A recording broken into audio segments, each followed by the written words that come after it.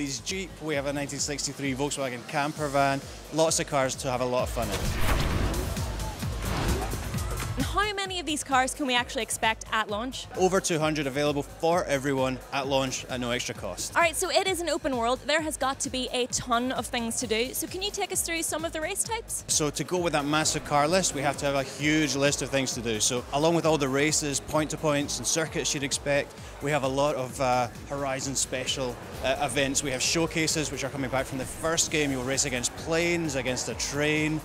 We have bucket lists for you to do, specific challenges for each car. We have hundreds of collectibles. We have got barn finds coming back. There's so much for you to do and find. So what kind of exploration sort of stuff can we look forward to? One of the things we decided right at the start of this game was to knock away all the barriers, all the walls. We should only have barriers where they exist in real life. And what that means is the world is yours to explore. One minute you can be on a road or a freeway, the next you'll be careering across a field or through a forest. It's a lot of fun just to see where your car takes you. So what made you guys choose Southern Europe as a setting? And because we can create a bigger map, because we have more detail to play with, we thought let's do France, but let's go across the border into Italy, some amazing rolling scenery, epic vistas, the city of Nice, some historic towns as well, so there's incredible variety in this landscape. And does the weather have any effect on the races themselves? Not only does it change the handling, you know, as you'd expect, the road gets wet, it gets slippier, it affects every car, every tyre compound differently,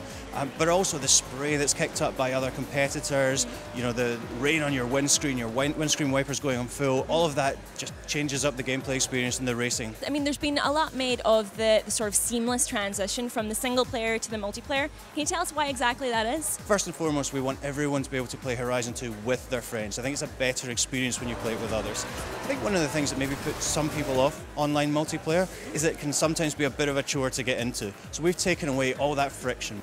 Now, you mentioned them before briefly, but tell us more about those bucket list challenges, because they sound pretty cool. Yes, they're great fun to find. So we have 30 cars hidden around the world, each with a specific challenge created by our designers.